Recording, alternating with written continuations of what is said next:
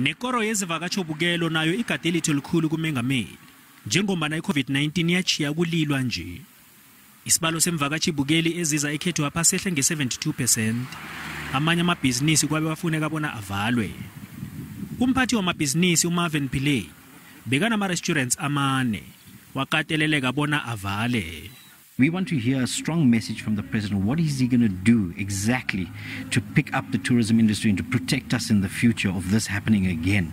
And show us a way, a proper way of how he's going to rebuild the tourism sector in our province and throughout the country so we can bring back all the international tourists, security on vaccinations, people's safety. Imindeni ithinekile ngokulahleka kwemisebenzi. Abantu abaningi abasebenzi. Imvakatjhibukeli ziyafuneka bona zizokuvusa umnotho. So I'll be happy if our president can just open the borders and make the small businesses for tourism. I think it's time to open it up fully so that the guys can get back and try and recoup some of their losses, you know, and yeah, those that can still save their houses and their businesses. Kodwa akusibo bonke abantu abanethemba lokuthi nekulumo yakusasa iza nomehluko. I don't believe that the president is going to do anything for us in the tourism sector, and I know that that's probably going to go completely against the grain, and I don't care, because if he was going to do something for us, he would have already done something for us in the hardest part of this lockdown.